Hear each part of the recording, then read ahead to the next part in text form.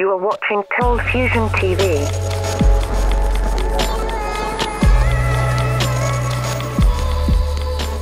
Hi, welcome to another Coldfusion video. This video is part of an ongoing series in collaboration with Upload VR. The series will cover the emerging technology of the VR and AR industry and what it means for the world we live in. Virtual reality and augmented reality. They seem to be hot buzzwords which we've all heard before. But what are they exactly, and what's the difference between them? In this video, we'll take a look. Let's start with VR. In simple terms, VR is a computer-generated simulation or replacement of one's environment. For example, you put on a headset, it blocks out your world view and substitutes a digital world that's designed to fool your senses. From the point of view of your brain, you're somewhere else. It's a form of mental teleportation, if you will. So where did VR come from? There's going to be a full video on the history of VR, but the basic gist is as follows.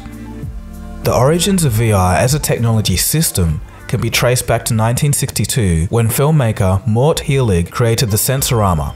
It was an arcade-style cabinet with a 3D display, vibrating seat, stereo sound, fan, and scent producer.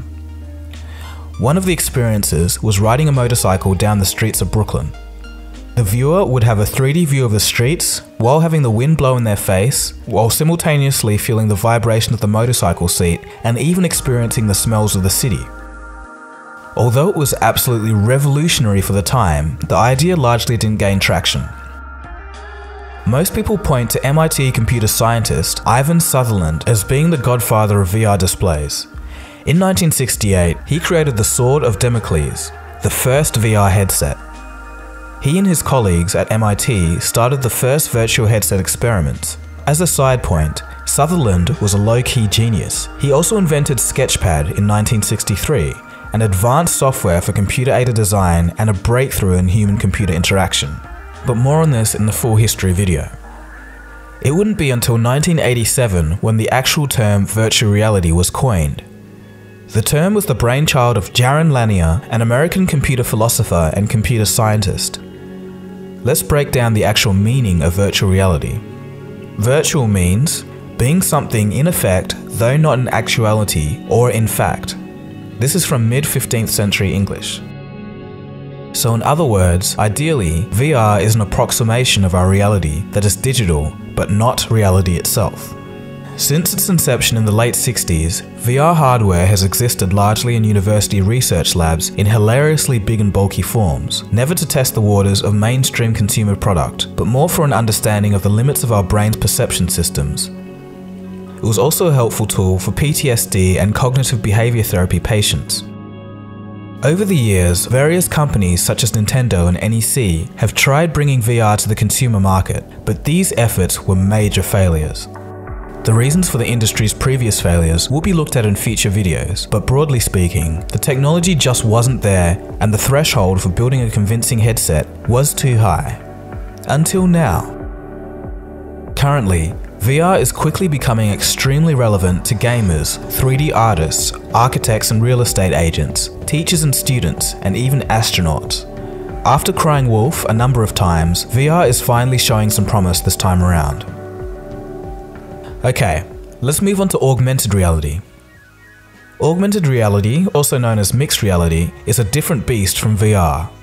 This is because its main purpose isn't to cut out the real world and transport you to another one, but rather it's to be an enhancement of your real world with a set of magical virtual objects in it. When a person's real environment is supplemented or augmented with computer-generated images, usually motion tracked, then that's augmented reality. So if you played Pokemon Go when that was a thing, or have used Snapchat lens face filters, then you've already used primitive forms of augmented reality. Here's another day-to-day but fairly amusing example of augmented reality from a third-person point of view. The roads have been cleared, we're ready to get back out on the roads. Let's bring this car out actually into augmented reality and show you what I'm talking about. Because you hit the roads are clear, visibility looks great, right? You think there's no problem, but then you get behind this guy. You know, the one that doesn't clear the snow and the ice off. The term augmented reality is attributed to a former Boeing researcher, Thomas Caudell, in 1990. Augment is from the Latin word augere, which means to increase or to add. Hence, AR technology is adding to our existing reality. Currently, augmented reality is also showing promise with efforts like Microsoft's HoloLens and the very secretive Magic Leap project. So let's take a quick summary of both technologies. Virtual reality tends to be completely immersive with no real-world stimuli affecting the experience. The goal of VR is to make the user feel as if they are, in fact, in another place. In stark contrast to this, augmented reality acts as a digital addition to the user's world. For example, objects can appear on tables, information can be displayed in floating windows, and graphics can be generated, all seamlessly motion tracked to the user's field of view. The thing that makes AR and VR different from any other forms of technology is that it directly affects the perceptions and processes of the human mind in an obvious way. It's the only technology that can provide actual packaged experiences.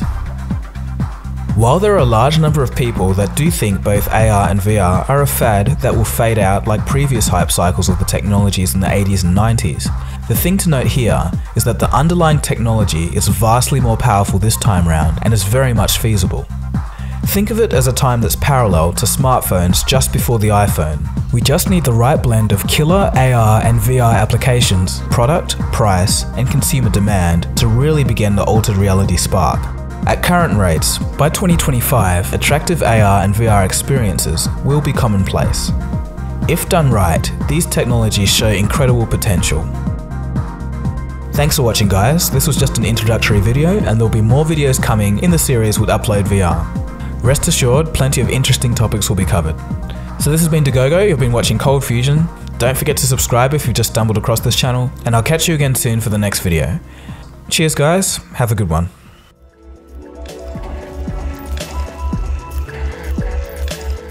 Coldfusion. It's new thinking.